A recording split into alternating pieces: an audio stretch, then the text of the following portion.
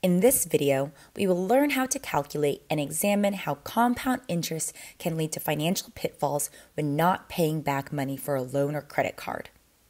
I'm Abby with Next Gen Personal Finance, and you will practice seeing how compound interest can hurt you when borrowing money. Compound interest is interest on the interest you already owe. It can work in your favor, like when you're depositing money into a savings account, as taught in our other video, but it can also work against you, like when you're borrowing money for a loan or credit card, which we'll take a look at in this video. Let's go over the compound interest formula and what each variable stands for. We have A equals P times 1 plus R divided by N, all raised to the N times T power. A is the final amount. P stands for initial principal, which is the amount of money you borrowed. R is the interest rate. Remember, it must be converted into a decimal here. N is the number of times you are compounding per year. For example, if it were monthly, N equals 12. If it were quarterly, N equals 4. And T is the time in years. Let's try this example. You have $4,000 in credit card debt, and you aren't able to make any payments on the card for 3 months. Your APR is 22% compounded daily. How much will your credit card balance be in 3 months? First, we must identify and substitute our variables. For the compound interest formula, we need the principal, interest rate, number of times it will be compounded per year, and the number of years.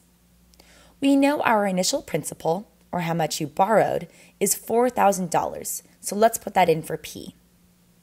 Then we can drop and keep the addition of 1, which just stands for 100% of the original amount. But then we need the interest rate as a decimal. It is provided to us as a percentage of 22%, so we can convert it to a decimal by moving the decimal point over twice to the left, which gives us 0.22. Next, we have N, which represents how often we are compounding per year. Since the account compounds daily, we know that it will then compound 365 times per year.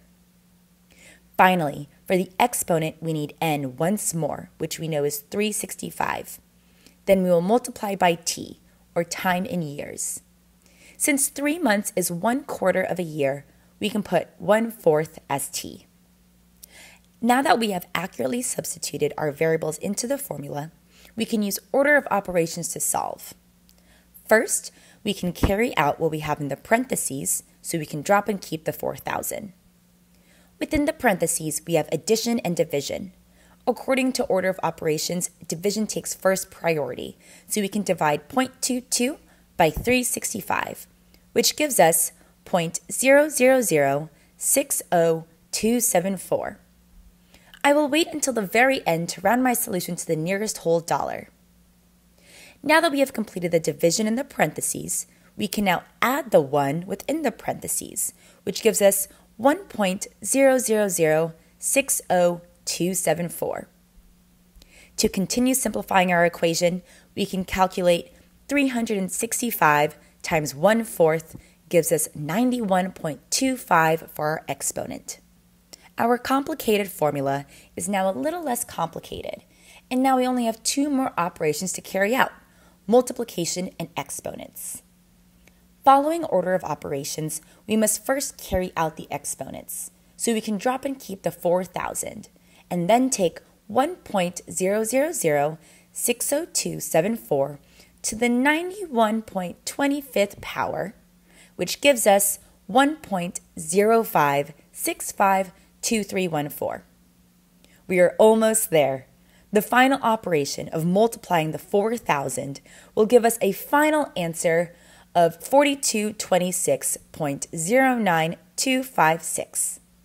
This means that if you do not pay off your credit card with a 22% APR after 4 months, you will have to pay back $4,226.